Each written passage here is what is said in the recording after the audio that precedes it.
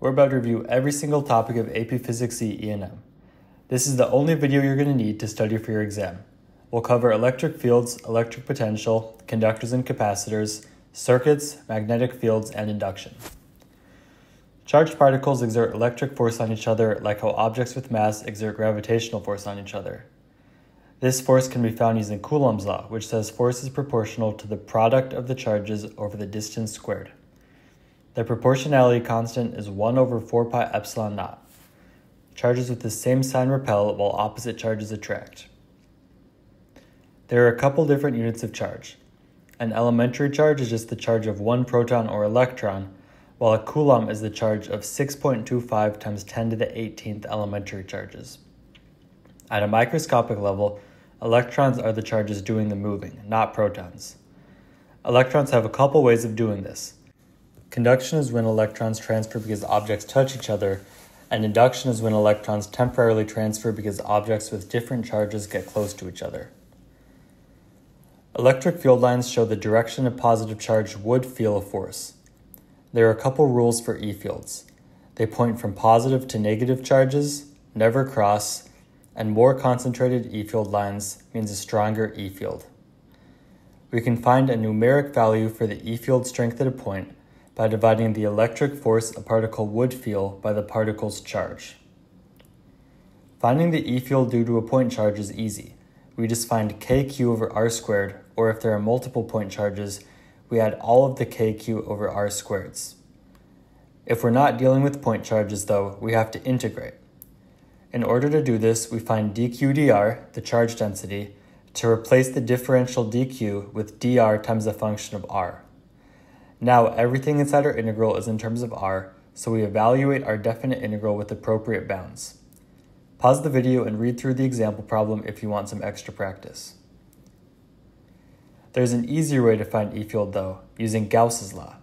But first we have to talk about flux. Electric flux is a measure of how many E-field lines go through a given surface. We can calculate it by integrating E dot dA, where A is the area of our Gaussian surface. Note that positive flux is defined by lines exiting the surface. Now for Gauss's law. Gauss's law tells us that the electric flux through a surface equals the charge enclosed by that surface over epsilon naught. Next, electric potential tells us how badly a positive charge wants to avoid a certain location. Electric potential energy, a new form of energy, is proportional to the electric potential a given charge feels. Since work equals negative change in potential energy, potential difference equals negative work over the charge. Since work is also the integral of force dot displacement, we can find V in terms of E-field. This formula is pretty helpful because it allows us to derive formulas for V.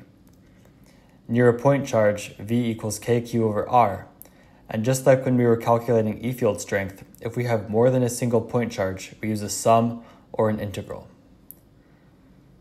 We can describe the electric potential of a system using equipotential lines. These lines are drawn so that every point on the line has the same electric potential. E-field lines are always perpendicular to equipotential lines because charges are always trying to move toward lower electric potential. We've talked about how to find electric potential using E-field, but it's also useful to find the E-field using electric potential. E-field is simply the negative derivative of electric potential with respect to displacement. If E-field is constant, you don't have to use a derivative, you can just divide change in V by change in R. A conductor is a special object where all the charge resides on the surface and is free to move around. Think about enclosing the inside of a conductor with a Gaussian surface. Gauss's law tells us that since there's no charge inside the conductor, there can't be an E-field inside the conductor either. Finally, because charges are free to move, every point on the conductor has the same potential. If there is a point with lower potential, the charges would instantly move to that point, balancing it out. Capacitors are systems that include two differently charged sheets of material spaced out from each other. One sheet is positive and the other is negative.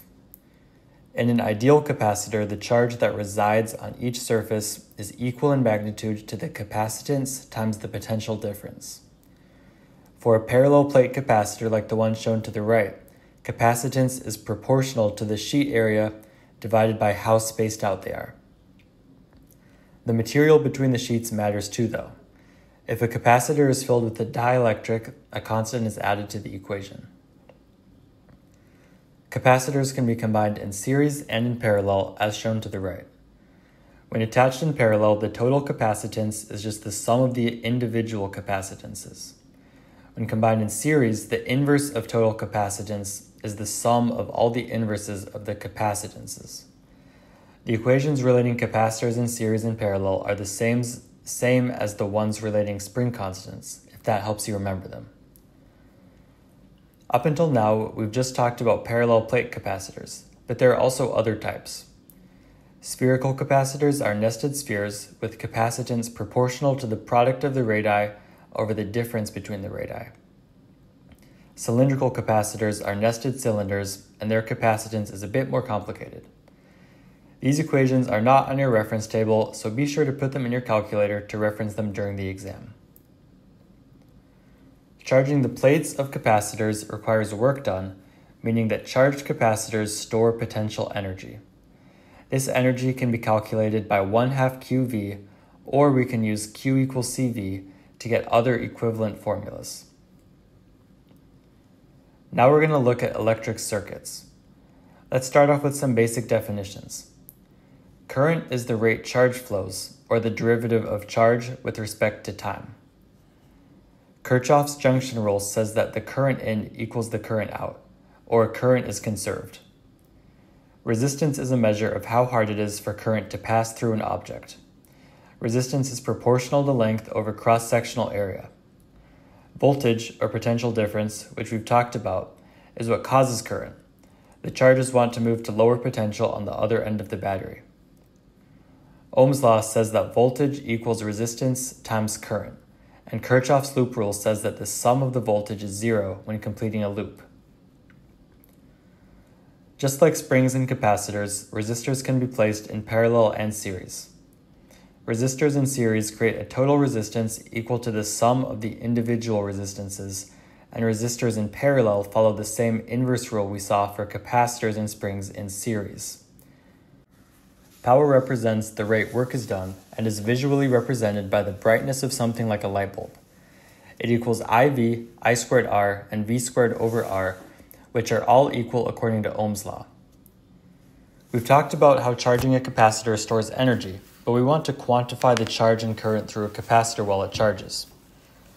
We can use Kirchhoff's loop rule to write a differential equation for charge, and then solve it by separating the differentials and integrating. The charge on the plates increases at a decreasing rate until leveling off, while current exponentially decays to zero. We can also discharge a capacitor in the circuit with no battery. Again, we start with the loop equation and solve by separating and integrating. We find that when discharging, charge on the plates decays exponentially along with current. Also, note that the time constant for a RC circuit, tau RC, represents the time it takes for 37% of the charge to be left on the plates. With electricity, we learned that static electric charges create electric fields found by using Coulomb's law. Now with magnetism, moving charges create magnetic fields with a different equation for force. Magnetic force is the cross product of charge times velocity and magnetic or B field. Taking a vector cross product isn't testable in the AP, but you can use the equation QVB sine theta to find the magnitude of magnetic force. Because of how a cross product is defined, magnetic force is always perpendicular to both velocity and B field, as we can see in our top picture. This equation is what defines the B field. In the bottom picture, we see an example of B field for a bar magnet. Magnetic north is defined as where B field lines emerge, and south is where B field lines enter. Every magnet has a north and a south. Magnetic monopoles do not exist. We used QVB sine theta to calculate magnetic force, but which direction does it point? We use our first right-hand rule, pointing your thumb towards current and fingers toward B field. That way your palm points in the direction of magnetic force. If you're a lefty, you're out of luck because this only works if you use your right hand. So far, B field has just been this mysterious thing we need in order to calculate the force, But now let's talk about what it actually is. B fields form loops around wires. The direction of the loop is found using right-hand rule number 2. Point your thumb toward current and your fingers curl counterclockwise or clockwise, showing you the direction of the B field loop. In electricity, we saw that E fields did work on charges, changing their electric potential energy. B fields are different. They never do work because cross product used to calculate force makes force always perpendicular to B field and velocity. We know B fields form loops around wires, but how do you actually calculate them? One way is to use the Biot-Savart law, which shows that B field is a function of current, length, distance from wire, and angle between current and distance from wire. There's one special case we have to use Biot-Savart's law, when dealing with a ring of current. To the right, we see how integrating the equation and substituting 2 pi r for dl gives us an expression for B field at the center of a ring of current.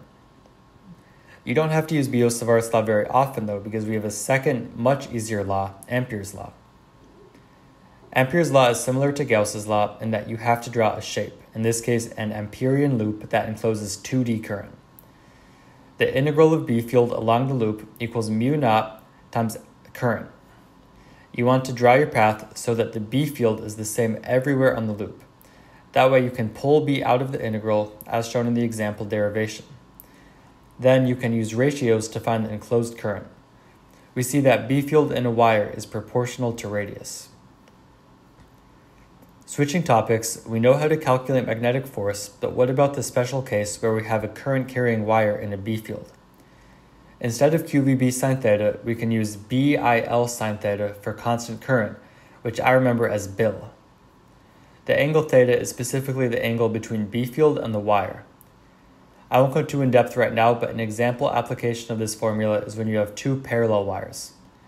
Using Fm equals BIL, you can find that the parallel wires feel a force towards each other, and wires with current going in opposite directions repel.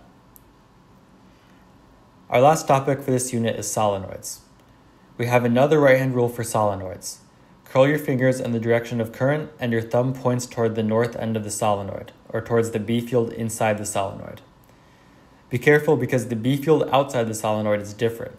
B field lines outside the solenoid point from north to south. How do you actually calculate B field inside a solenoid? Remember this equation B equals money, with N equaling loops per meter. Our first topic in this unit is magnetic flux. Like electric flux, magnetic flux is the integral of B field dot dA. Let's look at flux in a few different situations. Flux through a closed surface is always 0 because magnetic field lines never form monopoles. In other words, whenever a line points from north to south, there is one canceling it out that points from south to north. Flux in a constant B field equals BA cos theta, and flux through a wire is shown to the right. But the reason we care about flux is that it induces current. We use the right-hand rule number 4 to determine the direction of current induced by flux. Find change in flux and then point your thumb the opposite direction. The directions your fingers curl show the direction of current. But if there's current in a wire, there must also be an EMF. EMF is the negative derivative of magnetic flux. This checks out because an EMF is only induced when flux changes. If flux is constant, there's no EMF and therefore no current. If we have multiple loops, like a solenoid, multiply negative d flux dt by the number of loops to get EMF. Another way to get EMF is using Faraday's law, which states that EMF equals the integral of E dot dl. Now let's switch topics and talk about inductance. When current-carrying loops induce flux, flux is proportional to current, with L, the inductance, being the proportionality constant. And if we have a solenoid with n loops, we just multiply by n to get L. We can also get inductance by simply using the physical properties of the solenoid. The higher the number of turns and higher the area, the higher the inductance. We can put inductors in circuits to produce B fields. When current increases, flux changes, and an EMF is induced, with the proportionality constant being the inductance. Similar to how capacitors charged up and stored energy, inductors also store energy equal to 1/2 Li squared. As the current flows and the inductor resists the current, the energy depletes. It turns out that the current decays exponentially, with the new time constant tau for what we call RL circuits equals to L over R. Finally, we get to combine capacitors and inductors to get LC circuits. When they're combined in the same circuit, inductors and capacitors create oscillating current with angular frequency 1 over radical LC. This is because as current increases, the inductor fights harder to oppose the current while the capacitor charges, and then as the capacitor charges, current slows down and the inductor fights this change, essentially creating a feedback loop. Because of this, energy alternates between capacitor and inductor potential energy.